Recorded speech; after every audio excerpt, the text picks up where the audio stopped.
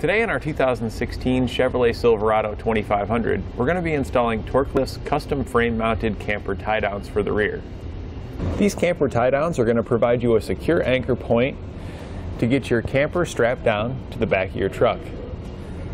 This is even better than when mounting it to the bed because you distribute the weight to the frame and it helps keep it more stable and less top-heavy. These tie downs are custom fit for your Silverado 2500. They're specifically designed to work with TorkLift Super Hitch, which is also custom fit for your Silverado. The tie down insert has two holes, one towards the front and the rear, and it's also offset to help ensure you get the best clearance for your truck. You can see how much space we've got here between our truck, so we can ensure that our turnbuckle is not going to come into contact with the truck when driving down the road. You can see all the space we have here between our turnbuckle and our truck, so we can be sure that we won't have any scratches or abrasions from the turnbuckle when going down the road. When you're done using your camper, you can easily remove your turnbuckles. And to get a more factory look when you're not using it, you can pull the inserts out, simply release the pin, and it'll just slide right out. Now you can barely even notice it's there, so your truck's got a nice factory look. I've already got our spare tire down and out of the way. This will give us more room to see and to work. It's not necessary, but it will make the install easier.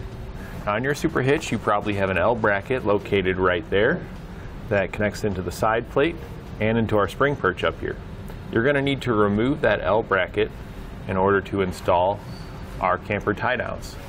There's just two bolts here and one here. And you're going to use a 19mm socket and wrench to remove those, and an 18mm for the upper one. Next, we're going to need to fish some hardware into our spring perch. I've already got one fished in. What you're seeing sticking out there is a 7/16 bolt with a star washer on it, followed by a 1x2 spacer plate. Now, if you had your L bracket here, there would likely already be one of these bolts with this exact same combination sticking down in this hole here. If not, and you're installing this, you're going to need one in each hole here. So we're going to use the included coiled wire. We're going to push it up through that hole and come out the back side of the spring perch.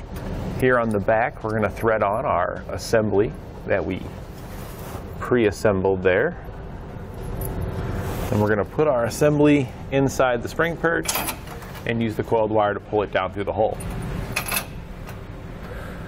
You'll repeat this same process for the other hole on this side and then both holes on the other side. We'll now get our camper tie down in position.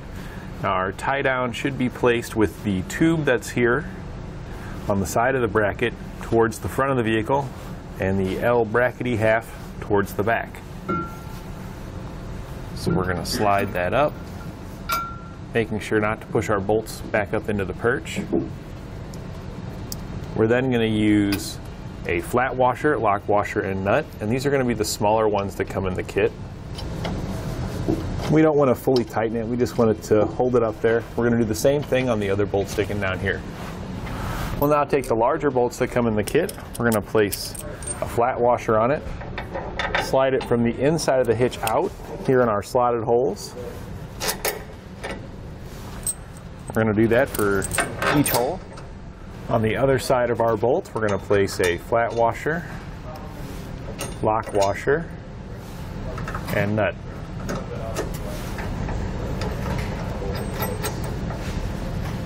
We can now go back and tighten down all of our hardware. We're going to start with the ones going up into the perch with an 18mm socket.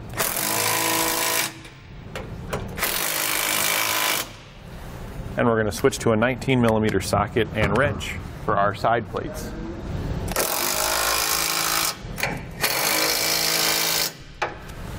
We can now go back and torque all of our hardware to the specifications found in our instructions. We can now take our tie down inserts. You see there's two holes here that we can use to insert our pin, depending on the length that we need. We're going to go ahead and slide them in the end of our tube. Place our pin all the way through the tube and our insert here. Bring over the lock and snap it in place. Now you also want to make sure that your insert you're sliding in is offset towards the rear and that the holes are above the tube. There's stickers that come included with your kit, so once you've got it in the appropriate location, you can label that. So when you take it out, you'll always remember quickly which one it goes back into. And that completes our installation of TorkLift's custom frame-mounted camper tie downs for the rear on our 2016 Chevrolet Silverado 2500.